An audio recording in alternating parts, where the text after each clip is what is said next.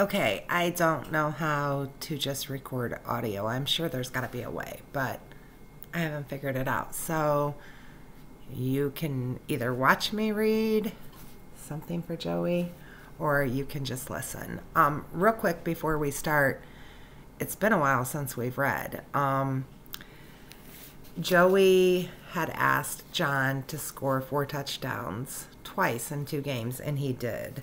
Um, Now, you may have read this with the sub when I was out, but I'm going to read it again. It won't hurt you to listen to it again. I'm not that you care, but I'm on page 141 at the very bottom when Joey was going to ask John again to score 4 more touchdowns, and he said, forget it, not happening.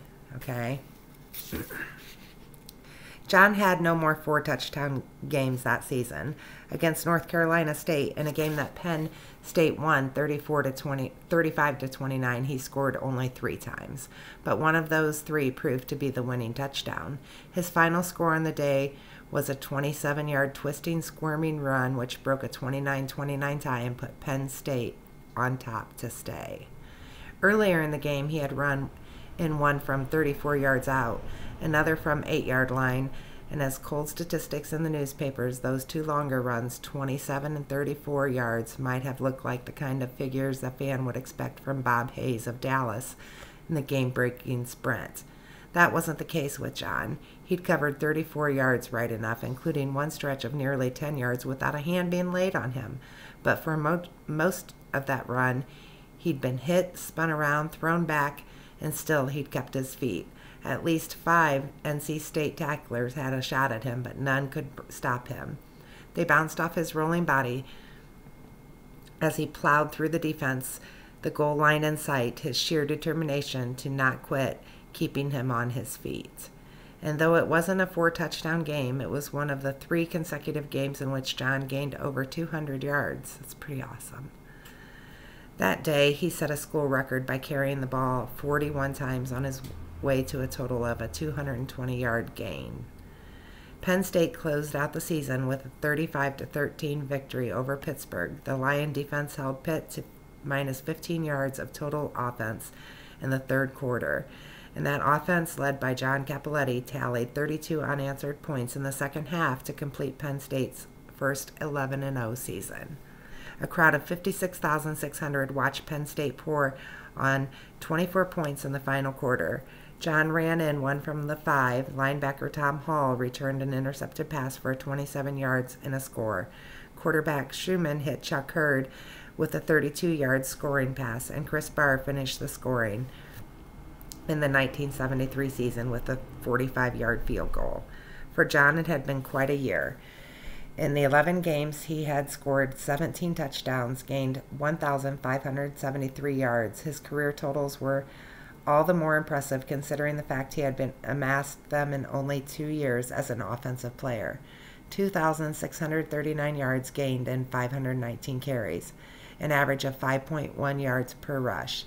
He had averaged 120 yards per game. His total number of touchdowns in 2 years, 29. Every game of John's career was detailed in a bulging scrapbook Joyce had been keeping.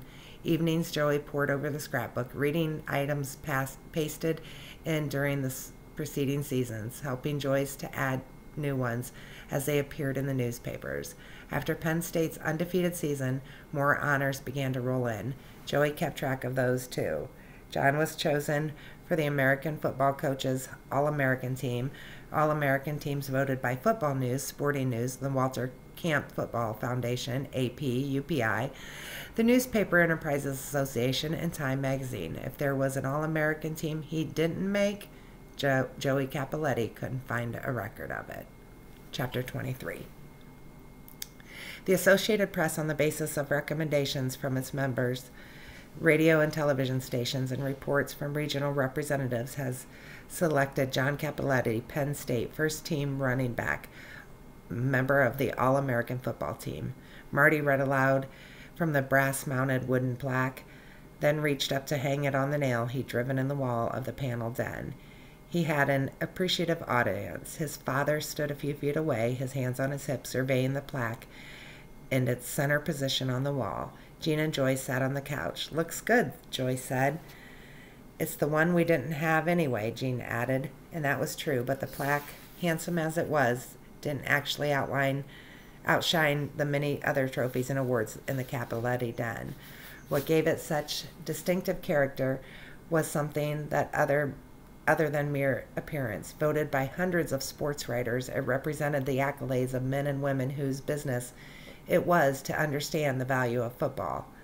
Among other sports, they were authorities. They took their voting responsibilities seriously. And now, with Penn State having finished an undefeated season, thanks in part to John Cappelletti's success, some sports writers were saying that John had an outside chance to win the biggest honor of them all, the Heisman Trophy.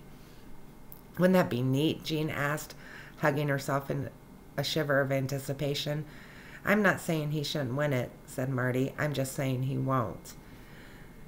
Supper, Anne called from the kitchen. How can you be so sure of that? Jean asked. They were going to the dining room. Smells good. What is it? You're worse than the kids, Anne said. If you'll sit down, you'll find out. Joyce was as puzzled by Marty's comment as Jean. Why not? If his record is clearly the best, he ought to. Honey, Martin interrupted, that's not the point. They sat down at the table. The room seemed nearly empty now, with both Michael and John away at school. Joey was missing too. He was laying on the living room couch, an Afghan tossed over him, watching them through half-closed eyes. You see, sports writers in the Midwest and out on the West Coast will probably vote for guys in their area, Marty explained. But that doesn't make sense, Jean protested. If John's the best, okay, we know that, but those writers have seen John on TV or maybe in some game films. But seeing a film isn't the same thing as being in the middle of all the excitement of a game. And that's where they've watched local players doing their stuff, at a game. Well, I think that's unfair, Joyce said. Anne brought in a steaming rib roast. There it is, Dad said. I knew I smelled something good. You, Anne said, pleased but unable to resist kidding her husband. You'd eat anything that wasn't moving fast. Joey, it's on the table. Slowly, Joey turned back to the Afghan and got to his 2 feet. He'd eaten almost nothing for breakfast, 2 days, in fact, and he was pale and listless. He walked with obvious hesitation in his step and bent forward slightly as if his stomach bothered him. Anne and Dad watched without making obvious their concern as he joined them. Marty was still analyzing John's chances. There are running backs in this country who scored as much as John did. Some may be faster, and a lot of them are bigger, and sports writers who didn't get to see him play firsthand have to go by what they've read in the papers. Statistics. Statistics are proof, Jean said. Maybe, but Mark Twain said there are 3 kinds of lies. Plain lies, darn lies, and statistics. Martin, Anne said, frowning. I didn't say it. Mark Twain did. Statistics are good enough for me, Joyce said. Look at it this way. Oh, thanks. Marty helped himself to the roast and passed the platter on. Sports writers say, sure, 100 yards against who? They don't believe big-time football is played in the East anymore. You don't give sports writers enough credit, Dad said. Joyce was happy to hear support for her side of the argument.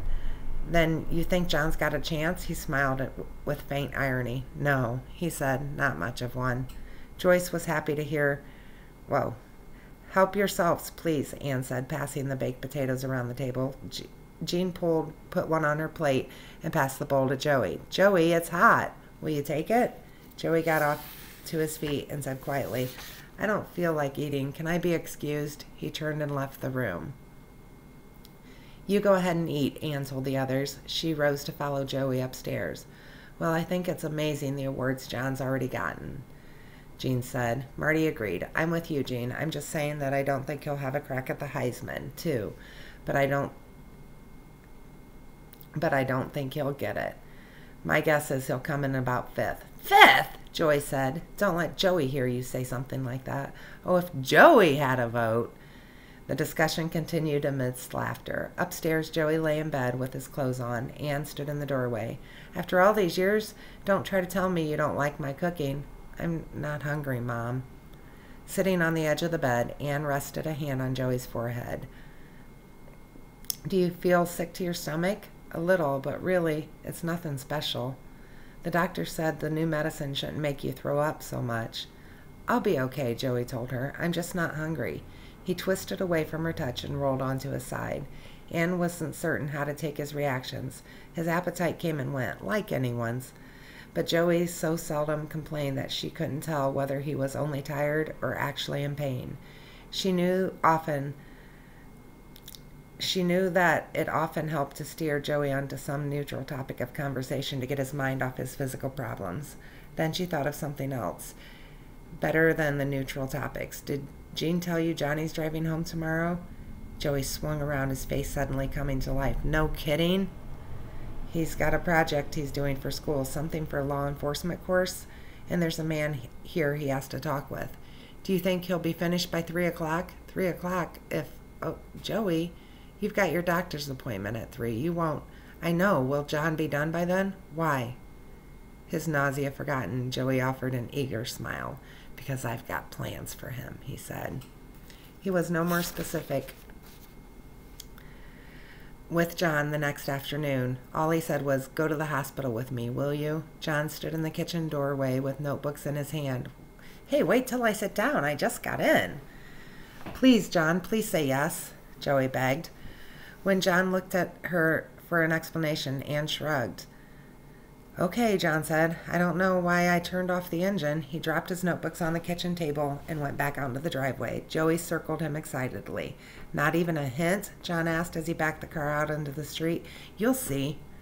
Joey said nothing further, but grinned all the way to the hospital. Nothing John said made him open up. When they got there, he seized John's hand and dragged him into the building. They hurried down the quiet corridors, John extending his stride to keep pace with Joey. As they rounded a corner, they nearly collided with a gray-haired nurse's aide. Hi, Mrs. Bartlett. This is my brother, John. I'm sorry, John said. I think we're in a hurry. He waved an apology over his shoulder as Joey dragged him on. Suddenly, Joey slid to a stop, looking perplexed. Hey, he's not here yet. Who? Mark? Remember? I told you about him? Oh, only about 9,000 times, John said. But he's not here yet. Most of the time he beats me. Now I get it. That's why you dragged me along, to see your friend Mark, right? Joey's impish grin returned. Mark's never met any football players. In mock amazement, John said, No, none at all? What a sheltered life. And he asked me if he could get your autograph. No kidding, John. When he finds out I brought you in person, he's going to go right off his gourd. Yeah, I've met people who didn't get excited. Just a minute. Joey ducked above the alcove and trotted quickly down the hall to the nurse's station. A slender black nurse looked up at his approach, a pencil stuck in her hair. Hey, Judy, he said, is Mark in one of the examining rooms? She bit her lip before answering. What? Mark. He almost always gets here before I do. She saw John observing their conversation. Well, why don't you have a seat, Joey? She rose and rested a hand on Joey's shoulder. Then she turned him gently and urged him back along the corridor. Slight and delicate herself, she wasn't much bigger than Joey. From a distance, she might have been mistaken for one of the children who spent so much time in this particular wing of the hospital. You want to meet my brother? Joey asked her. John, come here. This is Judy. She's one of my nurses. John met them halfway. Hi, Judy. She was looking strangely tense, looking from John to his brother and back again. All she said was, hello.